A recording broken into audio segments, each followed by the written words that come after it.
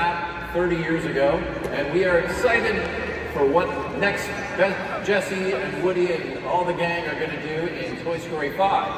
I am excited to announce today that writing and directing the film will be none other than Andrew Stanton. Andrew and I started at Pixar around the same time, working together making the first Toy Story, and those two dorky guys are still friends today. In fact, Andrew directed Finding Nemo, Finding Dory, WALL-E. He wrote on all the Toy Story films. He's a genius.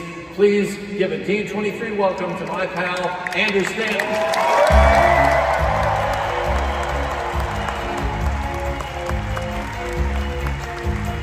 Hi, D23.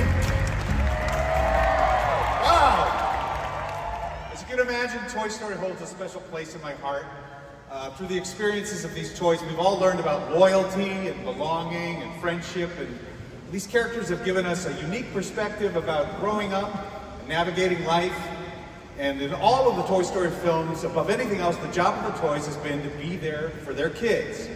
And with Toy Story 5, the toys' jobs get exponentially harder when our toy crew goes head-to-head with what kids are obsessed with today, electronics.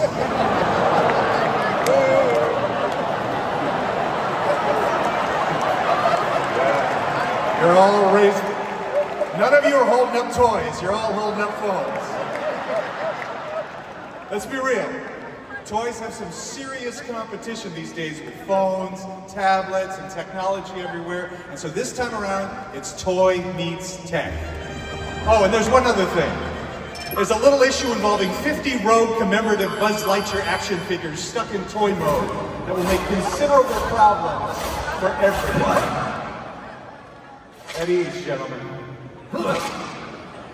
It's going to be so fun, and we can't wait for you to all see it in the summer of 2026. So thank you, D23.